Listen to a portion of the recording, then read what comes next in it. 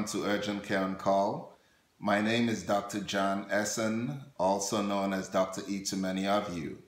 I am a practicing emergency medicine physician, and by popular request, I am here to discuss strokes and everything you need to know about preventing a stroke. So let's start out by talking about some numbers. Stroke is the fifth leading cause of death in the United States. Nearly 800,000 people have a stroke each year. That equates to about one person every 40 seconds or so. Quite alarming. In the United States, approximately 40% of the people dying from strokes are males, with 60% of deaths occurring in females. According to the American Heart Association, compared with Caucasians, African Americans have nearly twice the risk of a first-time stroke and a much higher risk of death from a stroke. So this is a big deal. Let's talk about strokes then. What is a stroke?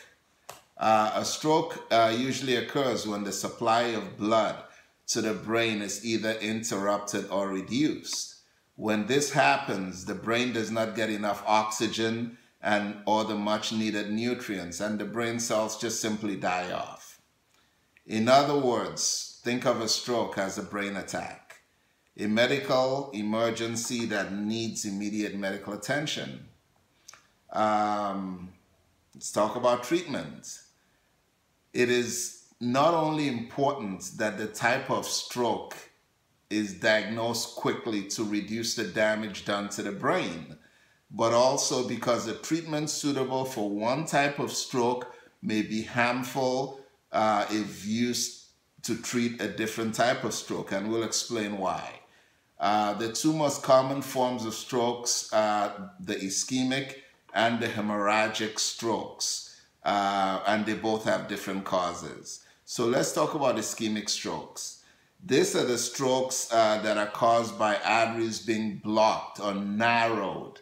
And so treatment usually focuses on restoring or recanalizing an adequate flow of blood to the brain. And this often starts with drugs that break down clots and prevent others from forming. We are all familiar with aspirin as well as injectable tissue plasminogen activators, which are known as TPA. TPA is very effective at dissolving clots, but need to be injected within 4.5 hours of stroke symptoms starting. Other procedures that can be carried out to decrease the risk of strokes, or TIAs, which we'll discuss later, that's worth mentioning, include what's known as a carotid endarterectomy, which involves a surgeon opening the carotid and physically removing any plaque that might be causing the blockage. Alternatively, an angioplasty could also be done, and this involves a surgeon inflating a small balloon in a narrowed artery via a catheter and then inserting a tube or a stent into the opening. This prevents the arteries from narrowing in the future. So let's talk about hemorrhagic stroke now that we've talked about ischemic stroke. These strokes are caused by blood leaking into the brain. So treatment, as you can imagine, focuses on controlling bleeding and reducing the pressure to the brain.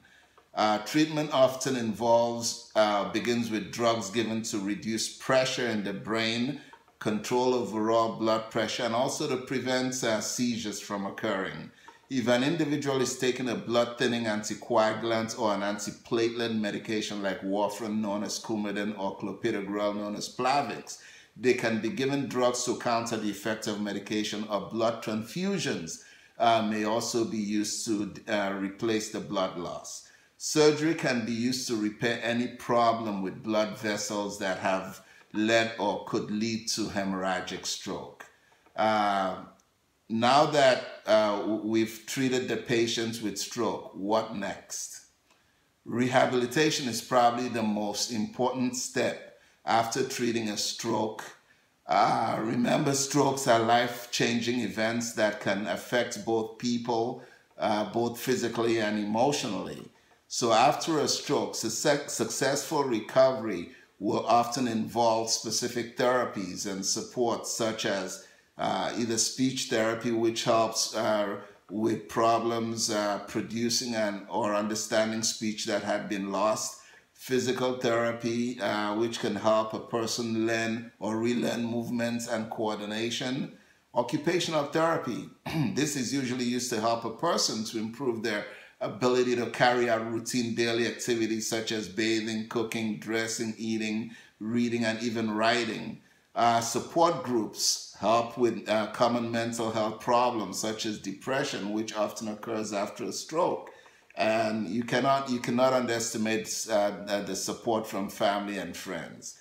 So as you see, rehabilitation is an important and ongoing part of treatments. With the right assistance and support of loved ones, rehabilitation to a normal quality of life is possible depending on the severity of the stroke.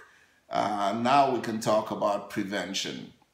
The best way to prevent a stroke is to address the underlying causes. This is best achieved through lifestyle changes, including eating a healthy diet, maintaining a healthy weight, exercising regularly, not smoking tobacco, or avoiding or limiting amount of alcohol intake, keeping blood pressure under control, and of course managing other comorbidities such as diabetes. And if you happen to have sleep apnea, that needs to be addressed also. This brings us to the end of part one of our discussion on stroke. Don't forget to leave comments or let us know about topics you would like to discuss in the future. Also, don't forget to reach down and subscribe to our channel and become a subscriber. And if you would like to be notified about new videos, reach down and click the little bell next to the subscription button. And don't forget, for all your non-emergent needs, follow us or come to our telemedicine platform at Urgent Care on Call, www.urgentcareoncall. Thank you for the thumbs up.